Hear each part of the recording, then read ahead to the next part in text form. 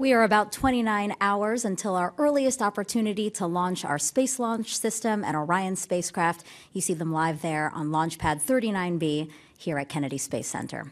When it launches, Artemis I will be humanity's return to the moon in almost 50 years.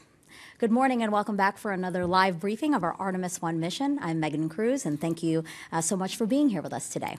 This briefing is to update you all on how our countdown is going so far. As you know, the 2-hour launch window opens tomorrow, September 3rd at 2:17 p.m. Eastern Time.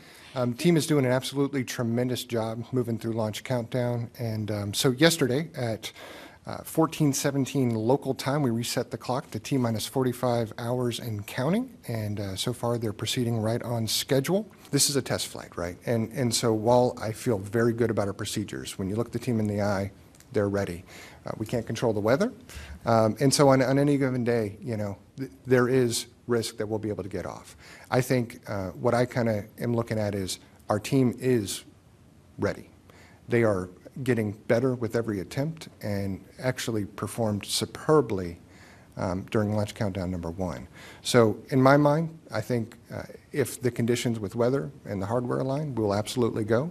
And we have the right team at kind of the right time. So, and those statistics, right, those probabilities go way up if we get 2 attempts off before the end of this window. Hi everyone, George Stephanopoulos here. Thanks for checking out the ABC News YouTube channel. If you'd like to get more videos, show highlights, and watch live event coverage, click on the right over here to subscribe to our channel, and don't forget to download the ABC News app for breaking news alerts. Thanks for watching.